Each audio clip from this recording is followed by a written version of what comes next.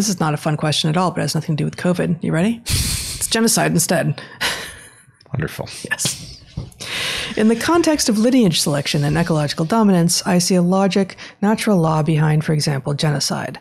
Where is the threshold for that outcome in the modern world? There was a global scale genocide inevitable. Well, global. You can do this. Yeah. Do it too. So first of all, it depends what you mean by global. Was it global scale? Yeah, that's what he says. So lineage selection predicts that some lineage will target other lineages. Obviously, we are all one lineage at one level, and you don't really expect that.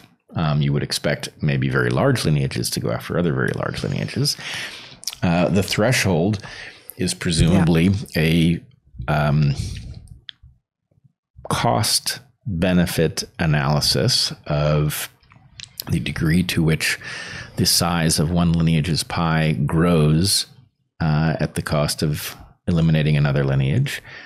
In the modern era, the algorithm is liable to be the algorithm that individuals are driven to this kind of demonization of others, which is presumably the mechanism through which this goes, will be very poor because you won't anticipate things like what happens if some population has nuclear reactors, collapses, and those nuclear reactors melt down and explode, right? We won't intuit that.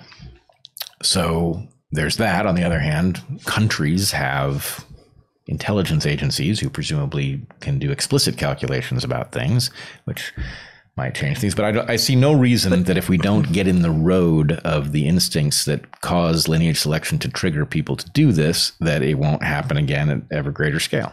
Yeah. And I guess that's it, is that the way that we talk about and invite and encourage others to talk about the evolutionary toolkit is how can you best understand what the forces are that created who you are today, such that you can override those forces that do not actually have your and your friends and the world's best interests at heart. Yes. And so lineage selection is true and real.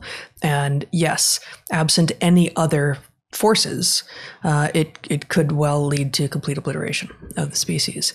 But we're humans, and we can and must be better than that. We can override our basest instincts, and we need to. And we do it all the time. That's the thing. Every time if you live in a cosmopolitan country, which presumably almost everybody who's watching this podcast does, the point is you go to the theater, you go to the market, you hang out in the square with people who don't look like you and aren't so closely related to you, and you're not constantly looking at the other people in the square who do look like you and thinking, hey, maybe the folks who don't look like us can't defend themselves and we could take their stuff, right? I mean, we don't do that, right? We get over it, and frankly, we actually like it, right? Yeah. I've made this point before. Much richer life. The United Colors of Benetton and I'd like to buy the world a Coke were bullshit, but that was advertisers tapping into the fact that people actually like it when they have camaraderie across these lines of difference. They feel good about themselves and they feel good about other people.